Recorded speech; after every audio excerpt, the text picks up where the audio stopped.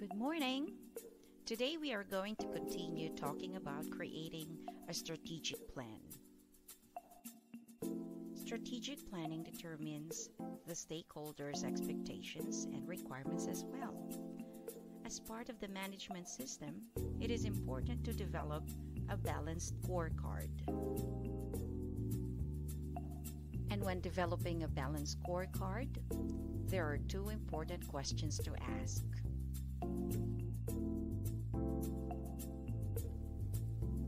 First, ask what evidence would convince you that the school district is accomplishing its mission and learning targets. Second, how will the Board of Education and the departments within the central office or schools know when they have met or exceeded what stakeholders want accomplished? Identifying the evidence and quality levels that would satisfy different stakeholders' expectations would give leaders, managers, and professional staff and schools clear definitions of the targets to be achieved. Educators can proudly produce outcomes we can measure, and measure accurately according to Miller. Even the most difficult to define goals or outcomes can be measured, and more importantly, must be measured if education is to have any credibility at all with its stakeholders. There is a need to measure our outcomes because if we don't measure it, we can't possibly value it, manage it, or improve it. All the parents and the community members say they want us to teach, they value, and they want us to get better at it over time. Now let's go over the measures for each of the 5 strategic areas. For strategic goal 1, student learning, the following are the measures: cohort group mastery, adequate growth in subject areas proficiency, passing rate in all subject areas, pass percent on world-class tests for gifted students, final grade point averages, and SAT achievement trends. In addition to that, merit recognition of semifinalists and finalists, participation in extracurricular activities, students' use of reasoning, problem solving, and critical thinking tools, community service, and student exit rates from special education and English language learning.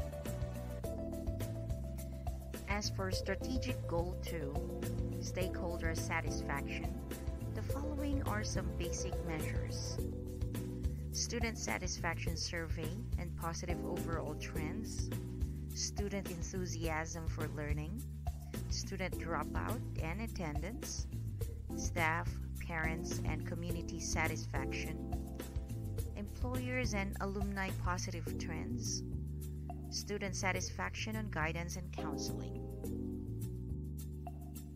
Students, parents, and staff satisfaction on bullying and/or harassment, accident rates and perception of overall safety, satisfaction with communication, community education, participation trends. For strategic goal 3, employee development, the basic measures are the following: compensation claims rate, staff turnover, labor grievance to arbitration rates, new employee orientation satisfaction rates, employee participation rates in professional growth and training activities, staff exit questionnaire satisfaction. It also includes the numbers of national board certified teachers, attrition of first-year teachers, professional training offerings per year, percentage of job openings filled by internal applicants, staff perception, working conditions, and salary. As for strategic goal 4, support systems, the following are the basic measures. Efficiency of special education and English language learning programs, efficiency on student transportation, curriculum development cycle and conformity to requirements, student and staff satisfaction with instructional technology, purchase order cycle, efficiency of copier operations, department cycle time reduction trends, and cost saving by process. It also includes process stability and capability, network reliability, tech user satisfaction trends and service cycle time from first call to final resolution, custodial services, purchase order turnaround time, food handling inspection ratings, and student satisfaction with the quality of food and offerings.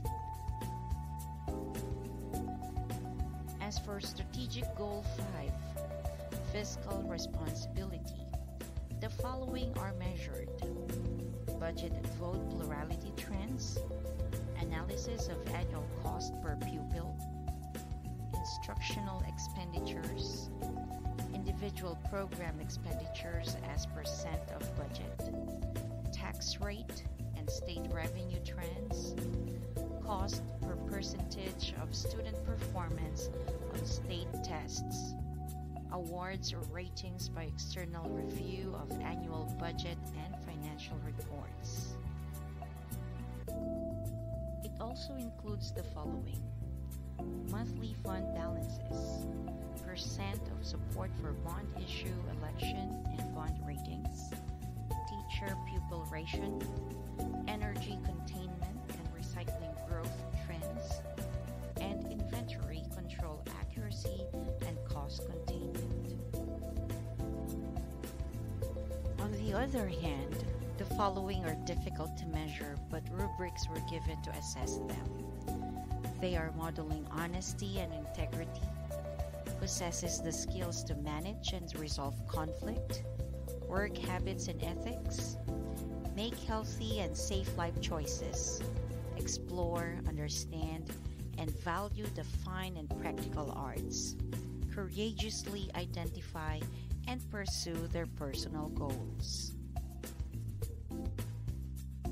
Also, respect for people, property, and authority, exercise good stewardship of the environment, be able to contribute effectively within a learning group of students, protect others' health and safety, skills in problem solving and critical thinking, time management. Know and practice the duties, responsibilities, and rights of citizenship in a democratic society. Be respectful and contributing participants in their school, community, country, and the world. Understand the purpose, role, and means of interaction with the different levels of government. The development of the balanced scorecard based on the strategic goals and objectives is the last component and will become part of the strategic plan.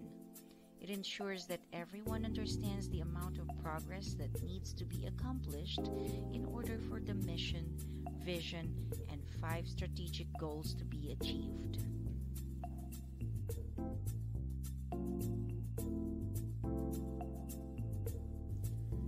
It is a very useful self-assessment of your measurement system because if it is not optimized, your decision-making can't be either.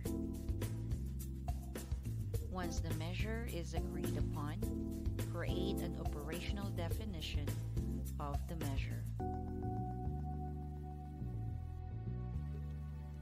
When talking about deployment, this refers to the execution of the strategic plan by the school leaders.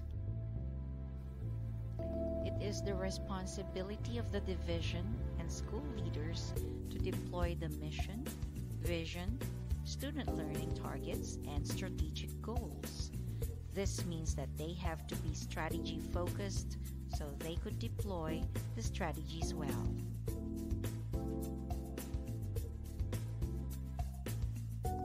Deployment make the plan more than just words. It is where cultural norms and processes are confronted and improved.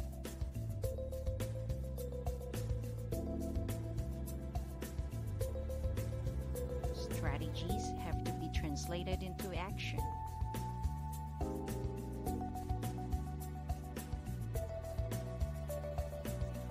Everyone talks about systems, but few actually define them and use systems analysis for decision making and improvement.